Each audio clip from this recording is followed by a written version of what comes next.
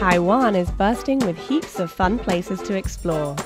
Join me, Amber Hatfield, as I hit up travel hotspots, soak up some culture, and hunt down hidden gems.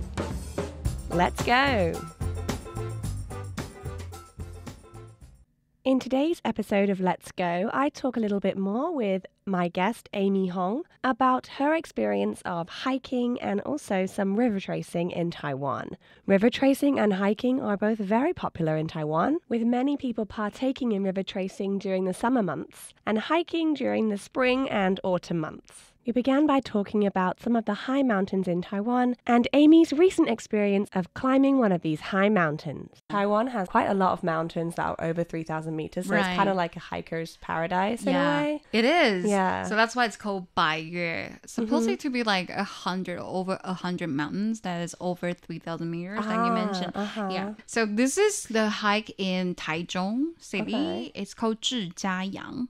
I've not heard of it. Yeah, but it's not actually super famous, but according to my friends who hike a lot, that was actually a bit challenging for beginners. Okay. Because starting from the beginning, it's super steep. It is actually super steep.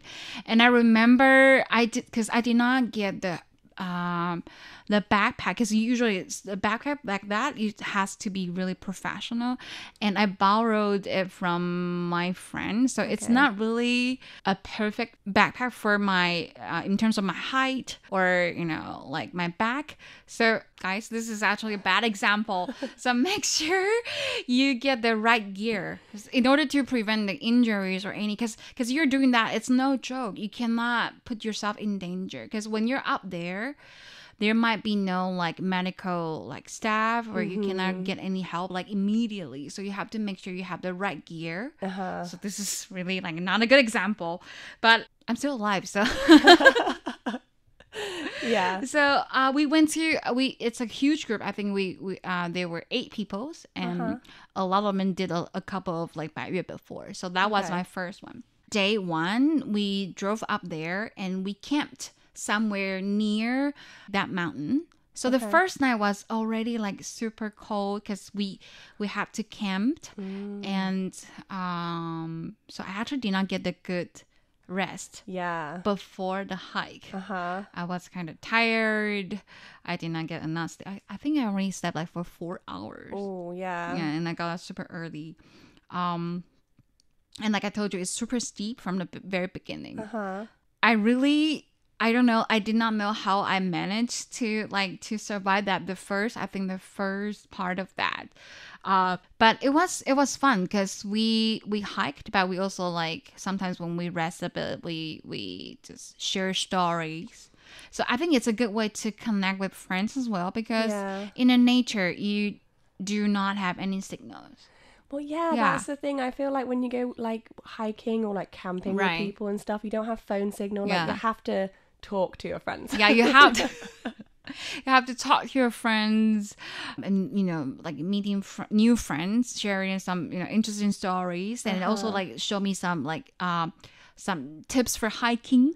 Okay. So it's actually pretty nice. So you're like just be present with yourself, with your friends, and with nature. Yeah. But so the first day, there's another girl. She's also like the first time trying 百岳 as well. And we tried to reach the spot where we can camp, because we plan to actually reach the summit the next day. So we will try to find somewhere to camp. But by that time, we kind of slowed behind the schedule. So it's kind of sunsets and it's getting dark. So originally we tried to reach there before sunset. So it's super dark. I was kind of worried. I wasn't like nervous or anything like that. But when sun sets, it got super dark and we're still doing the hike. I guess you had like those head torches and all that stuff. You have that, but still, like, it's completely pitch black. And at that time, you can hear like a lot of things. I was like, oh, this is real. This is something I never did before. So it's quite scary, but actually it only lasted for like 30 minutes, I think. So after that, we made it to like, there's a like area where people usually like camped. But we had to start to like put up the tent Oh, put we up have the to, tent in the we dark. had this, yeah, we had to Oh, do that's that. a nightmare. And then it's like in complete darkness. So it's super hard to do that. And we have to try to like cook, right? And then make food. So, but it was quite an experience. And people, my friends, they're professional. Thanks to them. So I got to enjoy, I think, what did we have? Like curry, I think. We even made bubble milk tea. Oh, wow. So they really cooked proper stuff while camping and like they hiked with all that stuff. Right. No, so this is some easy one. But yeah, still, it's quite a meal. Like anything there, you feel like super delicious because you're so hungry from the hike. I mean, normally if I go on a hike, I'll just take like some pao mian, like some kind of... Pao mian. But they have rice and stuff like that. So it was quite a meal. But I remember one of my friends, he did couple 百越 before. He actually has this, it's called 高山症. Do you know what it is? Oh, altitude sickness. Yeah, altitude sickness. It's pretty bad. Oh, wow. So luckily, one of my friends, she had some like pills or something for him. So he felt better after that. But we were so worried about him actually. But he felt better the next day. Yeah. So the next morning, we tried to we will try to reach the summit and to see the sunrise. Yeah. It was gorgeous. Ah. It was gorgeous and was so pretty. And was like, it's all worth the pain. Oh, yeah. So when you were up there, I was trying to picture that, but that feeling's so good. Because, I came to Taipei. I've been living here for 10 years. It's a city, big city, the concrete jungle. And I actually like nature. So at that moment, I was like, oh, I really appreciate Taiwan is so beautiful.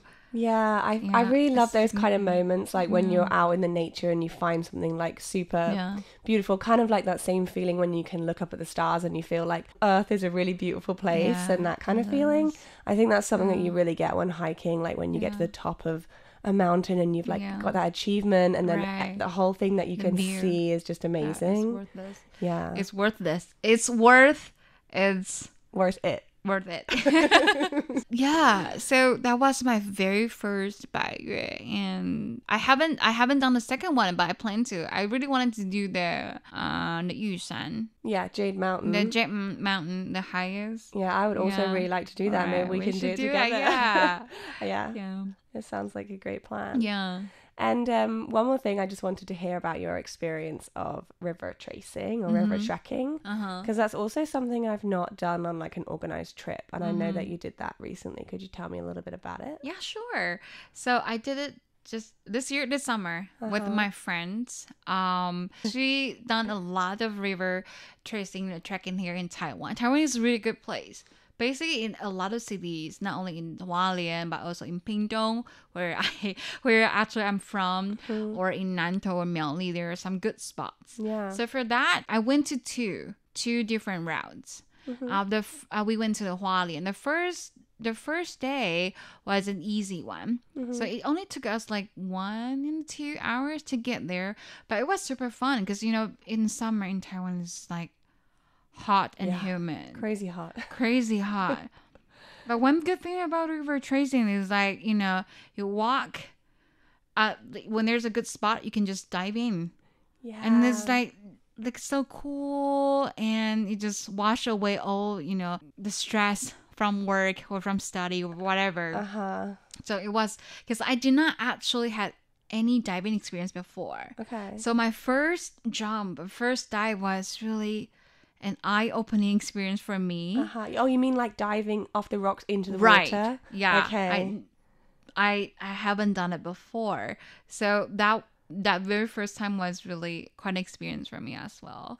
Yeah, and I like it because it's like walking, and then even if you don't know how to swim, you can still do that because usually it's not super deep, and you will wear the life jacket, so you should be safe. So it's quite an experience for people who don't know how to swim. So it's also a good like sport or exercise. Yeah, and the second day was a really difficult one. Okay, and we even made it to the waterfall toward the end of that river tracing. It was beautiful as well. This is magnificent.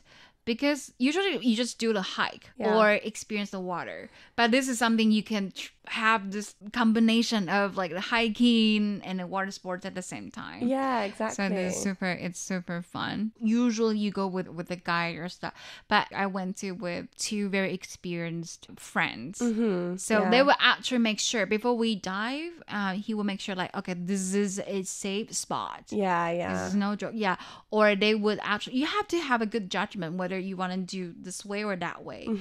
And like you say, you have to wear the special shoes for that, because you have to make sure it's something that is easy for you to walk, like in the river or the stream, but also on the rock. So usually sometimes you have to walk on the rock, and Can't be really slippy as well. yeah, it's very slippery. And sometimes when you have to walk across the river and it's coming really like strong, you have to make sure you can be stable. Yeah. So it's fun. Yeah. Sometimes it's like very exciting, and sometimes it's pretty chill. So I like it. Yeah, like a good mixture of like the thrill Excitement and then and also like the relaxed kind of like enjoying the Exactly. river and stuff like that. Exactly. Yeah, it sounds Yeah, great. Well, right. I would love to go on a river tracing trip with you again Yeah. next summer. Yeah. Yeah, we should do it. Sure. I really think that Taiwan is a good place whether you're into like hiking or water sports or even like running. Yeah, you can like have it all here. Yeah, there are so many things to do. Like every kind of like outdoor activity, you can do it in Taiwan. So yeah, I think it's really worth it to give it all a try. So that concludes my conversation with Amy Hong. I hope the episode has inspired you to try your own adventures of hiking and river tracing. And I look forward to next time when I'll be talking with a very special guest. So stick around for the surprise.